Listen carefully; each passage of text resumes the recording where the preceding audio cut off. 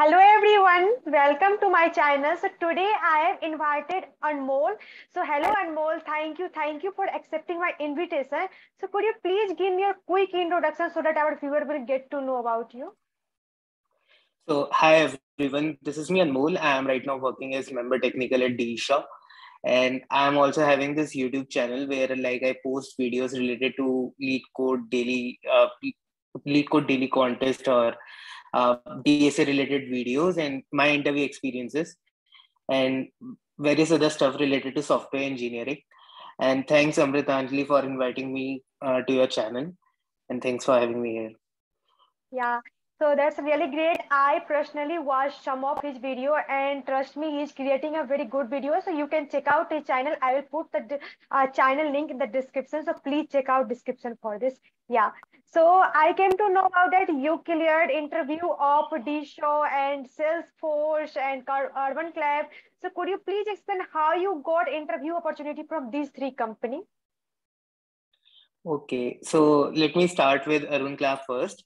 So Urban Clap, it was an on-campus opportunity for the Urban Clap. Like they visited our campus, and I'm from NSIT. So after the commencement of the placement season, 15-20 days after, the Urban Clap visited our campus, and from there I got this opportunity. And the process was fairly very simple. Like first of all, there was this online assessment round involving 4 DSA medium hard level kind of questions, and then proceeding further, two interview rounds, which lasted for 45 to 50 minutes each, and they were primarily focused on DSA and development.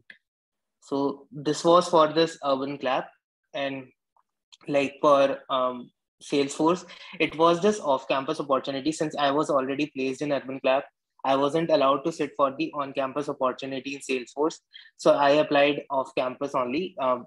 So in Salesforce, the process was there was first this online assessment round in which there were 3 medium kind of questions, and then following which there were two interviews, two code pair kind of interviews, and one hiring manager kind of interview.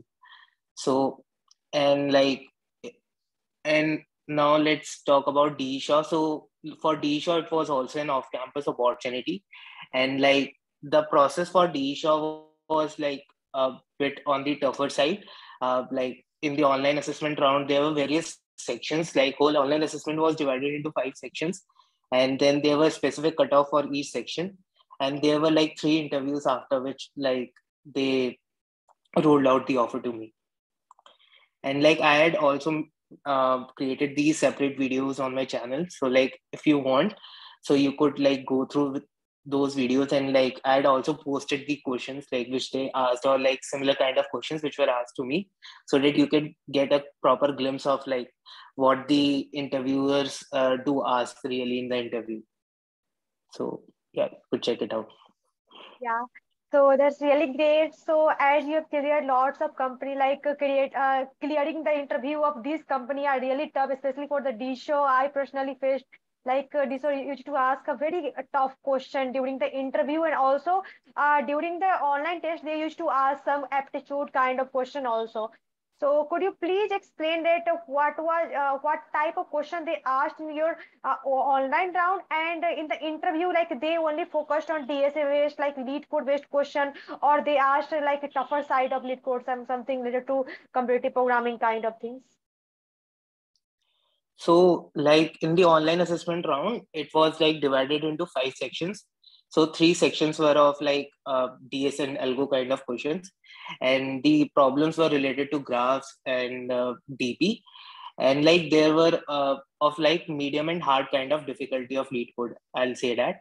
And for the aptitude thing, I feel since I'm very much doing this DSA kind of thing, and also we have kind of good aptitude, since we all are engineers, so I don't feel the aptitude would be a major roadblock. But the computer DSHA also focuses a lot on computer fundamentals, so you have to be thorough with it. And in the interviews also, the equal amount of weightage were given to computer fundamentals as well as the DSA.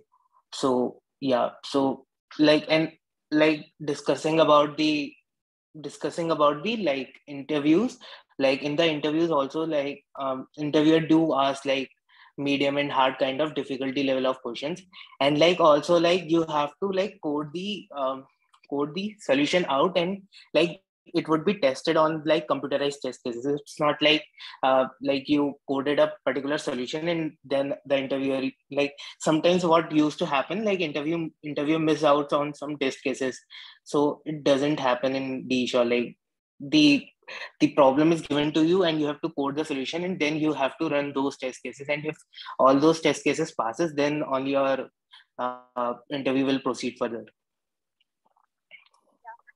So yeah, this is really great. And one more thing I want to ask, like if some of our viewers are watching this video for their interview preparation, like in within 10 days they are having interview for Urban Clap or something like Salesforce.